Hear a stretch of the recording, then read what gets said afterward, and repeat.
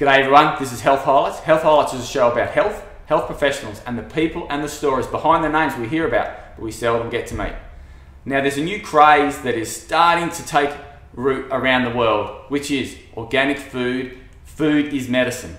But back in the 70s, 80s and 90s, if you even considered food to be medicine for you or even good for you, or even go the organic way, you were considered liberal or you were considered crazy. But there was a few people that stood up and said, you know what, we believe that this is the way for health. And Cyndi O'Meara is one of them. How are you, Cyndi? I'm good, thanks, Simon. Thank you so much for joining us. I have to say that I've seen your journey over many years and it is an honour to have you on our show. Cyndi, if you don't know who Cyndi is, she is an international speaker. She's written many books. Changing Habits is her business, and she's also done a documentary around wheat, I believe. But firstly, Cyndi, you're here in doing a sort of a tour around Australia. Can you sort of tell us a little bit about what you're doing? Yeah, so what I'm doing is getting back into the country. So I always used to do the country, and then I stopped doing the country and I started to do the cities. And last year I was in the US 7 times because of my documentary. It made it on Netflix and I wanted to promote it, and I did a TED video. And I rang my team members about halfway through the year and I said, I want to get back into the country, let's do a country tour. And I find that when you're in the country, people come because not many people go to the country. So number one, it was about getting to more people, getting more people to understand what's happening. But what I'm speaking about is 2 things. One is what has happened to our food and the trickery that's happening in the food industry with our food. And boy, that is, when I see it, and it's tricking people that I think are in the know and they're not because they're putting it in their food products. Yeah, wow. So it's about the trickery of the food industry and how do we decipher what all these things are. And the second thing is we're looking at an historical perspective of food. So taking a glimpse into the cultures that still exist today and how they've survived for thousands of generations without the health issues that we now see. Wonderful. That is amazing. So I'd love to hear, just very quickly, the trickery. What are some of the things that they're doing to trick us into certain foods that we've got? Yeah, well, there's this new thing in the industry called clean labeling. Right. And they don't want you to know that that's what they call it, but it's where they will change the name of, say, BHA and BHT, which is an antioxidant synthetically made, to rosemary extract. Right. Or they may change a preservative to celery extract. Or they may call it vegetable and herb extracts. So what they do is that they look at a banana, say, and this is a flavour, let's do flavour. So when you see the word natural flavouring, everyone thinks, oh, it's natural. But when you see behind the word, you see 48 chemicals that have been put together by a food industry that's masters of disguise. So to make it natural, let's say it's banana flavouring, they'll take a chemical out of the banana that gives you the smell of the banana that makes you think it's the banana and then add a whole bunch of other things, but that's why it's called So how can they call it natural? Because they've extracted one chemical out of a banana. And that's okay? That's okay. Wow. And you'll see it with natural colouring. Yep. So natural colouring might be chlorophyll or beetroot, you know, these are the colours, or carrot. And then you ask the excipients and there's propylene glycol in it, synthetically made curcumin, which that's another story. It might have polysorbate 80 in it, which is an emulsifier, which they also put in vaccines. So they put all these things in there that I don't know if the body really knows how to handle it. No, actually, we know that the body doesn't know how to handle it because they're new chemicals. That's right. And there's the new, science of nutrigenomics, which says nutrition is not only about the energy it gives you and the building blocks, but it's also speaking to your DNA, up-regulating or down-regulating proteins. That's very interesting. Wow. Yeah. So we don't know what these chemicals are doing. We're just playing, we're just a human experiment. That's all we are. It's very, because we think that we wouldn't be that, but that's the case. That's what we are. Yeah. So back in the 80s, you were studying nutrition. I love your passion for this. And also I love your story. So can you just share a little bit about your story, about how you became disillusioned with the way that, or the direction that nutrition was going back then? Yeah. And what was the outcome of that disillusionment? Yeah, so I started at the University of Colorado. I was doing pre-med because I didn't know what I wanted to do. And I did a class in anthropology for a year. And I realized it was food that was the most important thing. And as we evolved, food evolved with us. And I thought, I'm going to be a dietitian.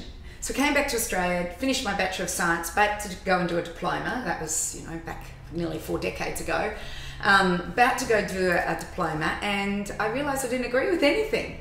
So I went back to university, did human anatomy, cut up cadavers for 2 years, and thought, it's not the dead ones I really care about, it's actually the live ones.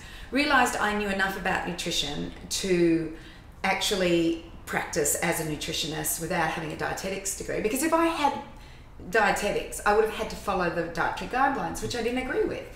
So that was the outcome, is that I started to teach the exact opposite. So they said low fat, I said no, let's eat fat. They said eat breakfast cereals, I said no, don't go near them. They said low fat with milks and things like that, I said no, just drink the normal milks. And margarine, they'd say, I say no, eat butter. So it was very much opposed to what they were teaching at the time.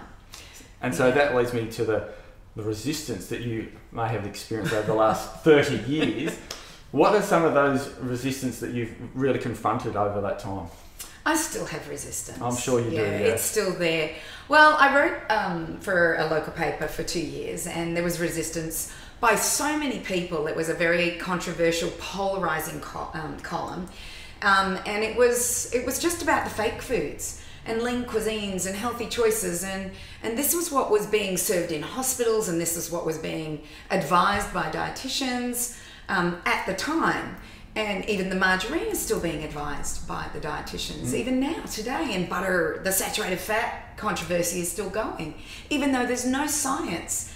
And the science that was there 40, 50, 60 years ago, it wasn't there, actually. You know, they're starting to realise that we were just duped. Yeah, wow. So there's lots, in many polarising ways, there has been resistance. But what I'm seeing probably in the last decade is people are beginning to realise that what we were doing is not working, and they're looking for a new way. And you know, the ones that are really doing this, and this is the mums. Yes. The mums are seeing sick kids. Yes. And these kids are born with lifelong illnesses, basically, or they get these lifelong illnesses within their first year of life. And so what are the changes that you've actually seen that have been positive in the last, say, 30 years? I'm actually seeing many doctors realising that the dietary guidelines, they never went to the dietary guidelines because they didn't work. You know, they weren't seeing a change in their diabetic patients or their metabolic syndrome patients or their heart patients. But now I'm seeing, I was actually in a room, it was like this surreal moment for me, where a gastroenterologist and a radiographer was speaking about the low carbohydrate, high fat, ketogenic diet. And there was a bunch of GPs in the room and 2 dietitians in the room. And I was just sitting there going, seeing this, them all nodding. And I realised that there is a real movement towards food, because what we're doing right now with figuring out the disease and treating with medications is not working. In actual fact, we're just doing this polypharmacy.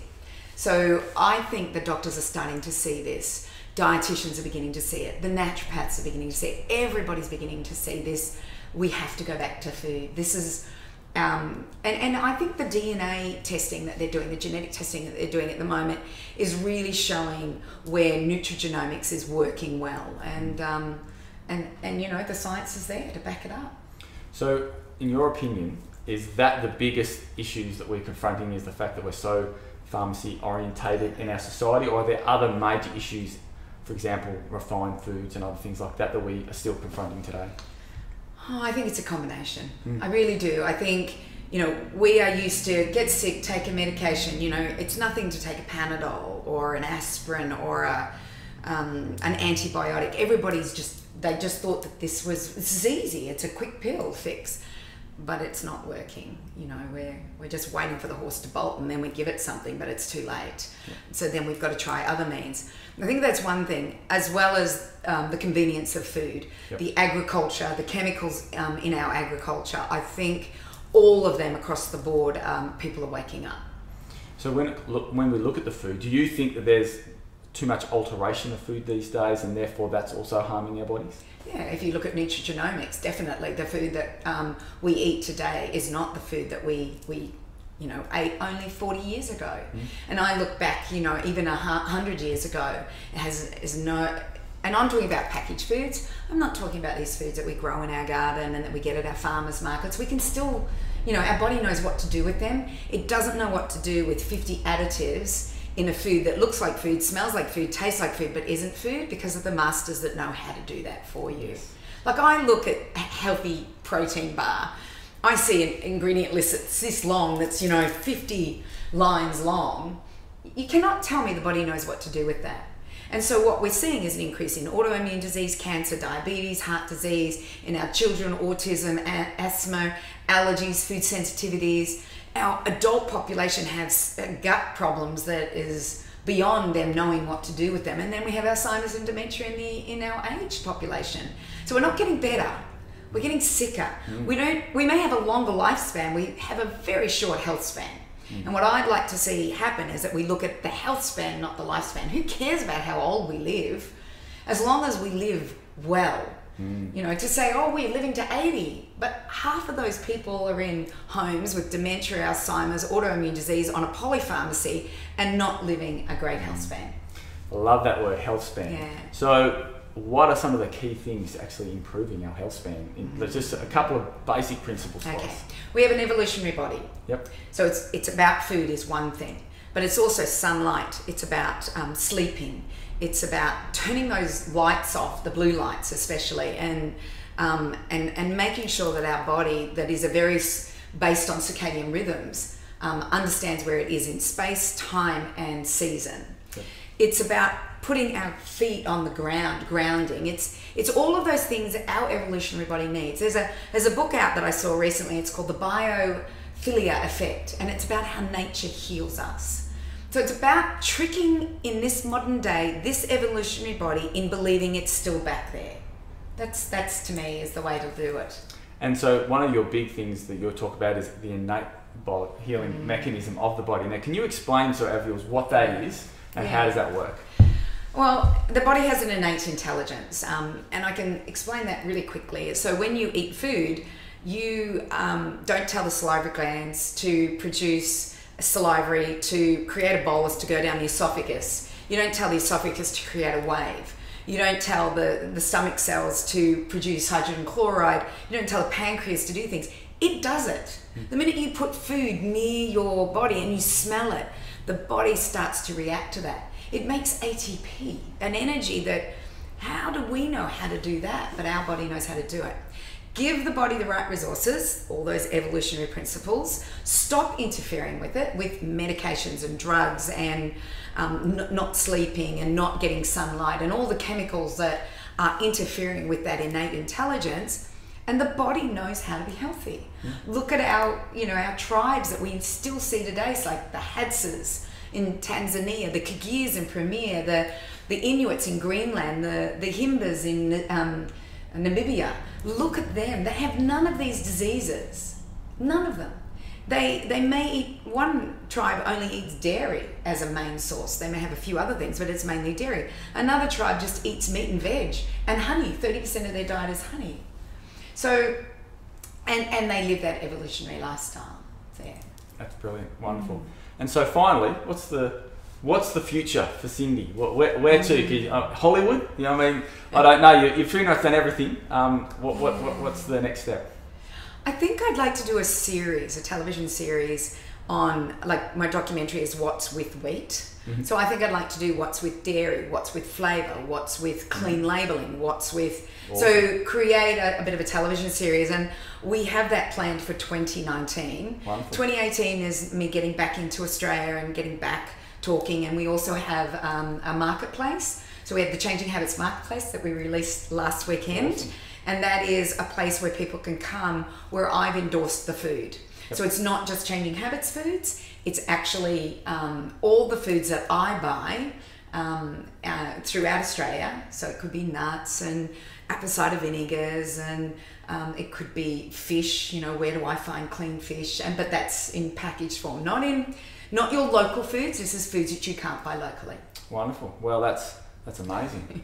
You're certainly doing amazing things. And look, thank you everyone for joining us. I am sure you've absolutely loved hearing all that Cyndi's been telling us about health and well-being. If you want to find any more information about Cyndi, or see her movie or the documentaries you do or her business, all the information for that will be on the screen right now.